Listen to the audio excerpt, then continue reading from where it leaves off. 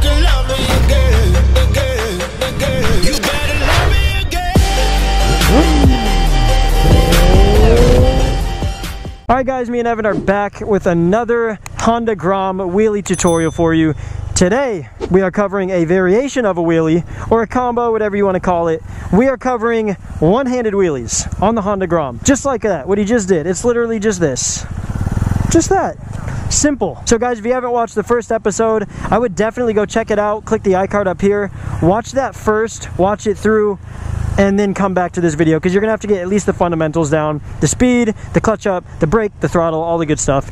And then you're going to be ready for this video, because this is kind of a, what would you call it? Like Evan said, this is pretty much probably the very first trick wheelie people learn after they get the basic wheelie down. So Evan's going to show you what we're talking about really quick with one-handers. It's pretty self-explanatory.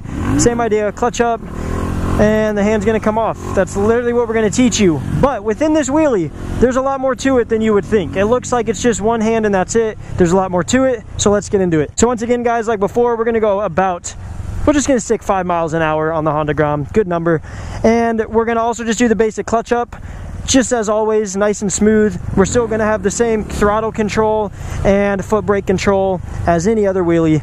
But here's what we're going to add for the one-handers, guys. One of the most important parts while you're learning is hooking that left foot underneath your foot peg. So we're going to stop here for a second so you can get a good angle of this. Pretty self-explanatory again. You can see Evan has his foot underneath the peg.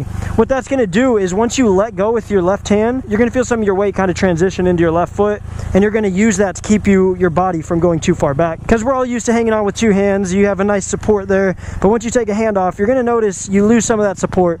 So always make sure to keep your foot hooked there, nice and solid, just like Evan has it right there. Perfect. Perfect. The other most important tip with a one-handed wheelie, specifically while you're learning, is once you're up in your wheelie, we'll have Evan pop a nice slow wheelie really quick. With one-handers, it's good to lock your bars to the right, because it's going to give your bars a nice stable position. And guys, a good way to learn getting used to locking your bars to the right is master your normal wheelies and keep two hands on the bars and rotate them before you take your left hand off.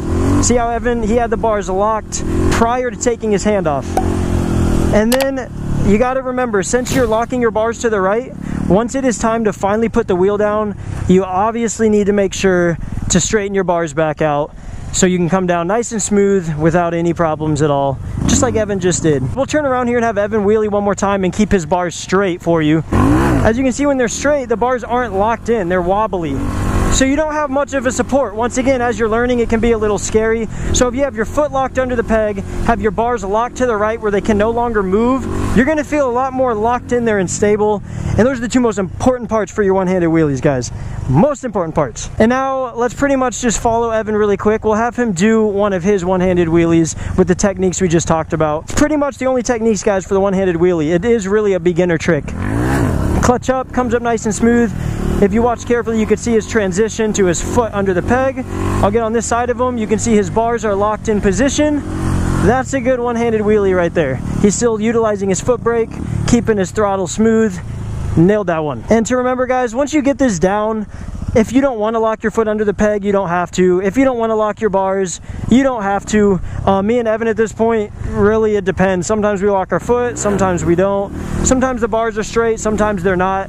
But while you're learning, it's good to use these basic fundamentals so you can feel a little more confident with your one-handed wheelie. For any of you also wondering about body position, you can see his body pretty much stays the same as a normal wheelie, but he's really holding himself up with his abs since he only has one arm hanging on. And of course, he's also holding on with his left foot wrapped underneath the peg if you are using that technique, which we highly recommend, specifically while you're learning. And then once you guys get confident with your one-handed wheelies, you can go ahead and throw your hand off the bar, do some peace signs, swag it out, grab your shirt, do whatever you got to do. This is a fun trick, guys, so have fun with it. Hopefully these techniques we covered in the video will help you guys learn it fast. They're specifically geared towards the Honda Grom.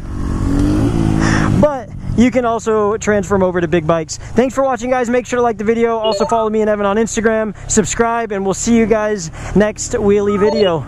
Peace. Better recognize a king when he rapping with you. You hoes suck, it's like you always bring a vacuum with you. Solid like a mannequin, but you ain't plastic, is you? Cause if you got a bone to pick, I got a matching issue. Talking about me, then it gotta be lies.